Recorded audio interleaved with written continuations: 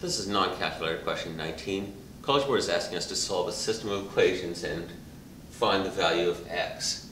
The easiest way to solve this particular system is linear combination or elimination. Add the two equations. In general, add a multiple of one equation to the other.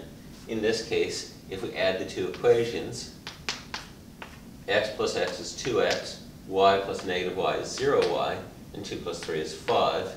To get x by itself, we divide by 2, always do the same thing to both sides. X equals 5 halves, and that would be the correct answer. Alternatively, many of us have one go-to method for solving systems that we always use. So for example, we could solve the first equation for y. Subtract x from both sides. Y equals 2 minus x. Solve the second equation for y. Let's add y to both sides. X equals 3 plus y, and subtract 3 from both sides. X minus 3 equals y. Since these two expressions are both equal to y, they're equal to each other. 2 minus x equals x minus 3.